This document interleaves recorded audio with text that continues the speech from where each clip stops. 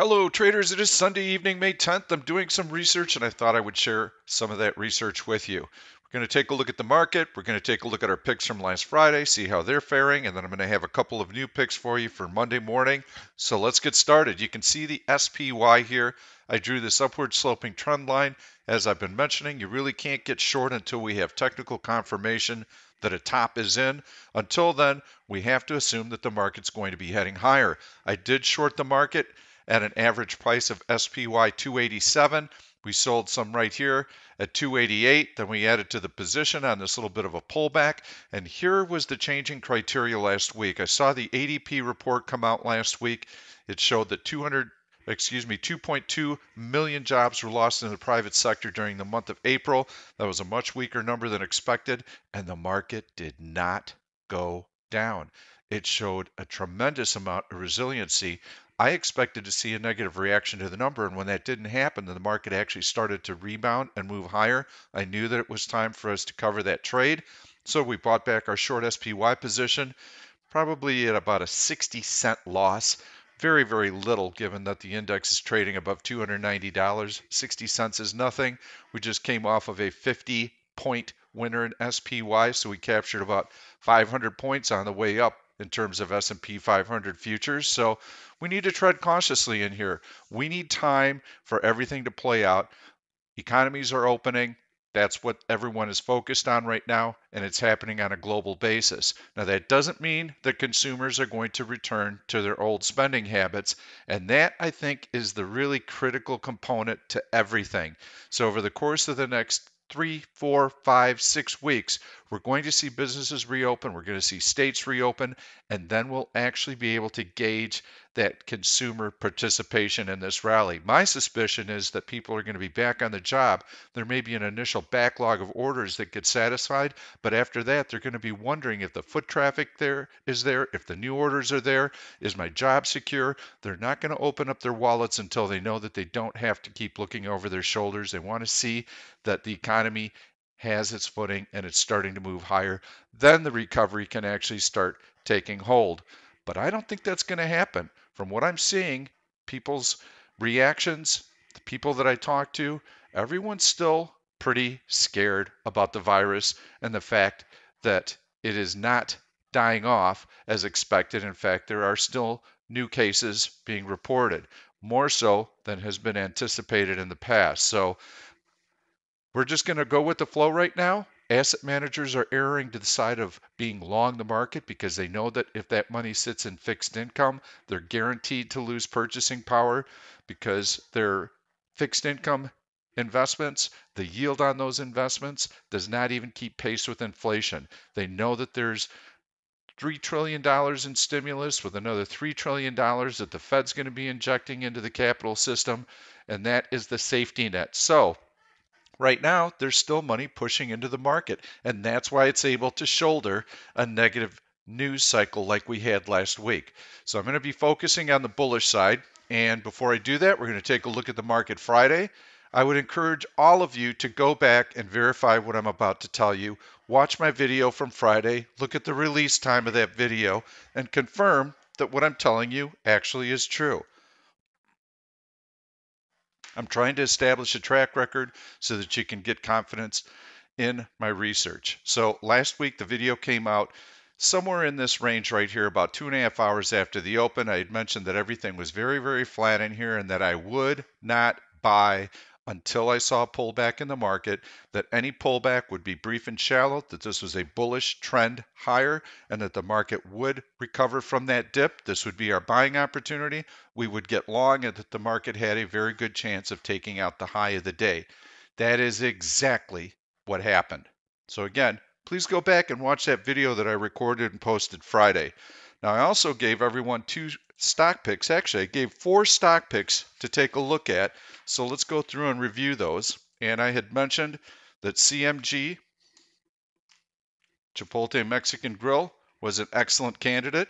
Again, that's in here. Stock closing on its high of the day. Very nice pick. Take a look at that daily chart. I still like it. In fact, I recommended selling it out of the money bullish put spread on that. I still like that trade.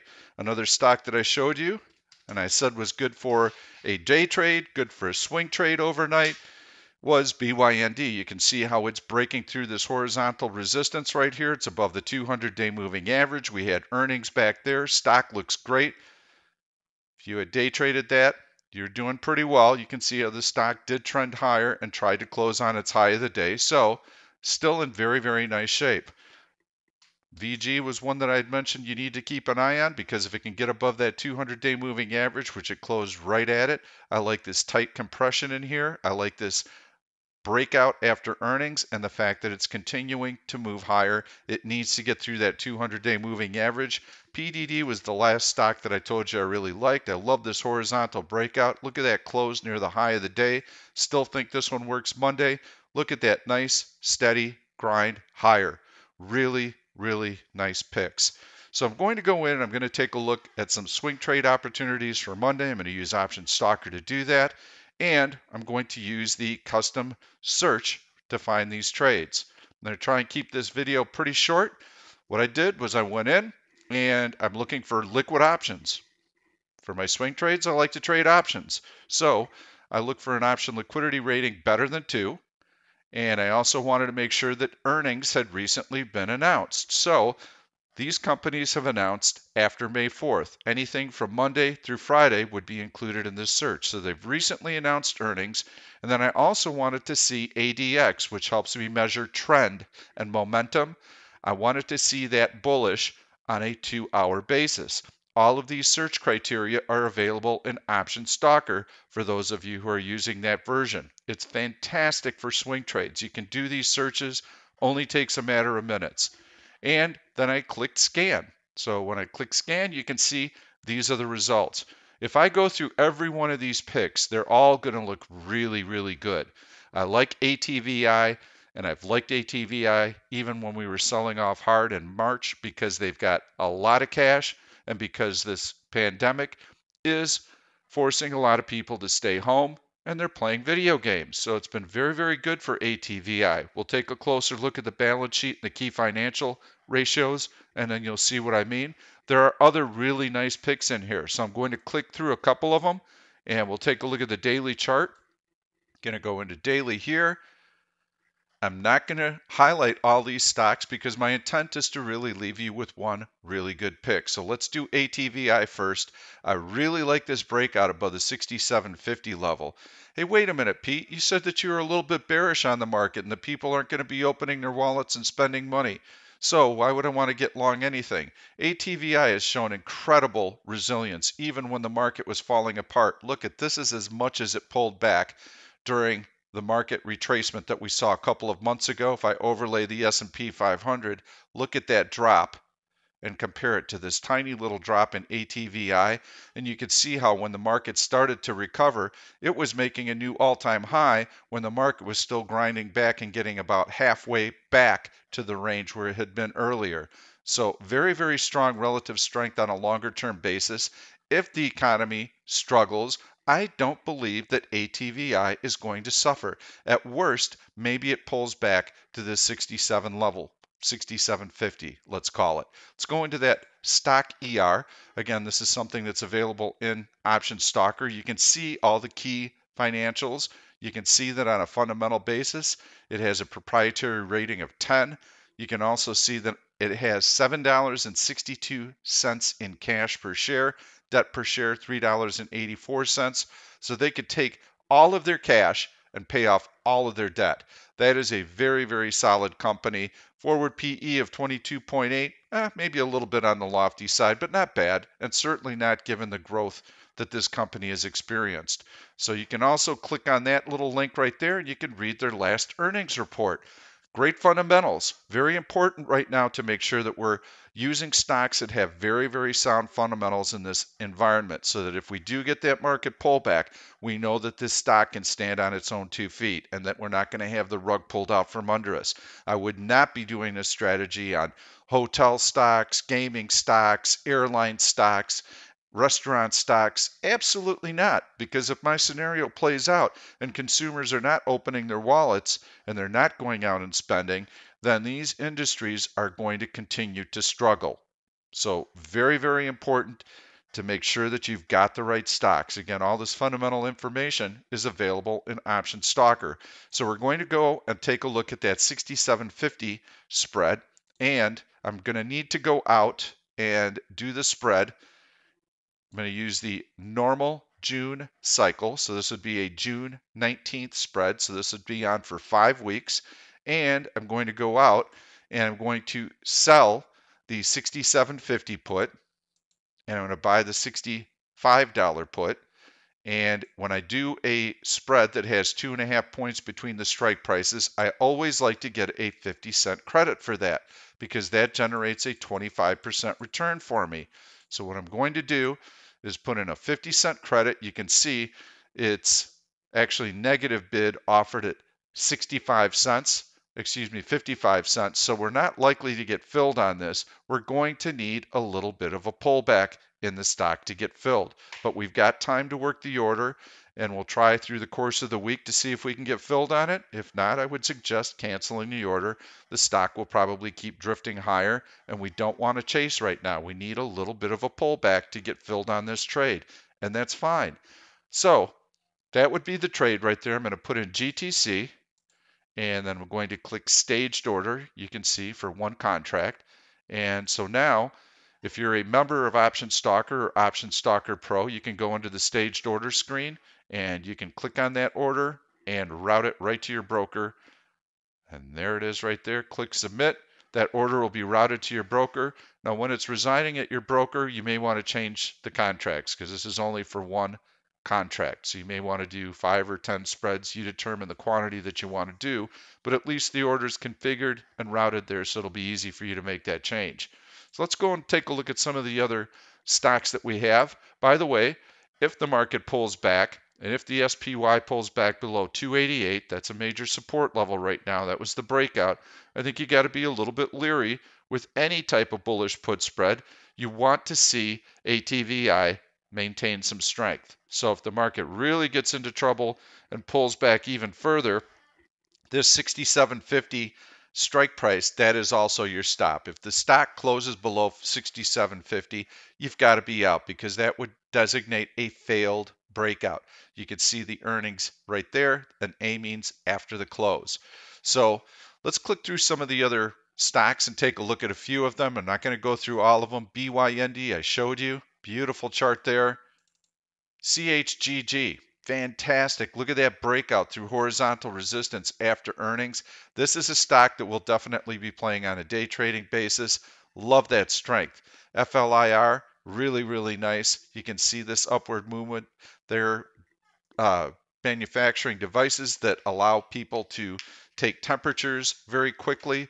So they are going to be ramping up their distribution so that it can be used everywhere, hospitals, you name it. So really nice chart on FLIR. LVGO looks really good.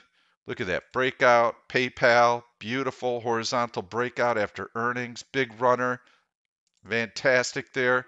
SQ, really nice, filling the gap right in there above that 200-day moving average.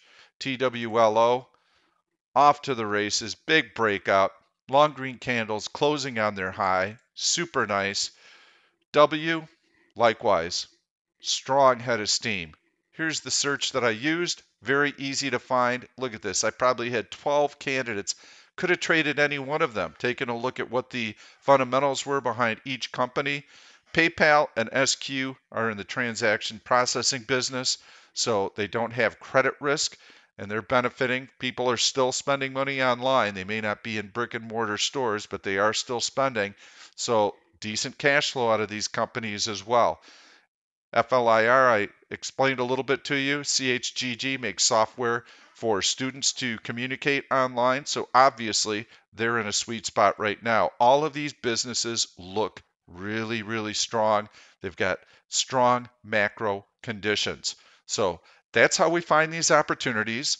We'll end with a little market recap here. And I've given you some really nice stocks to take a look at. I gave you that really nice ATVI bullish put spread to take a look at. We'll go back into the market one more time. And this upward sloping trend line must be maintained. That comes in around SPY 285. As long as we stay above 285, you can favor the long side. We also have a breakout above horizontal resistance at 288. So those are your two support levels you want to watch on the SPY, 288 and 285. As long as we stay above those levels, we don't want to be doing any kind of shorting. I believe that the market will try and make a push up to SPY 300. That's where we've got the two major moving averages, the 100-day and the 200-day converging. And given the positive reaction last week to a negative news cycle, I believe that asset managers are still engaged, buyers are still engaged. I believe that we continue to drift up to this level. Bullish put spreads will work. It's going to be probably 4, 5, 6 weeks until we start getting some information on consumer confidence and consumer spending. I think that could be the show changer, but we have to wait for that news and we have to wait for those technical breakdowns. Please make sure you go back and watch Friday's video. Validate that I said to get long those stocks and that I called exactly what the market was going to do on Friday. I want you to have confidence in my research. If you like this content, please give it a thumbs up. Also, make sure to subscribe to the YouTube channel and turn on your notifications, because then you'll know when a new video has been posted. I promise you, in every one of these videos, I'm going to have some great trading ideas for you, and I'll also provide a lot of education for you as well, because I want you to be able to find these plays on your own. Thanks so much. Have a good night. We'll see you tomorrow. Thank you for watching this YouTube video. I'm Pete Stolzers, and I'm going to keep the trade ideas coming along with lots of education. So make sure to subscribe to the channel and please turn on your notifications so that you never miss another trade. If you like the content, please give it a thumbs up. I've loaded 2 other videos that I think you're really going to enjoy. Stay tuned. We'll see you soon.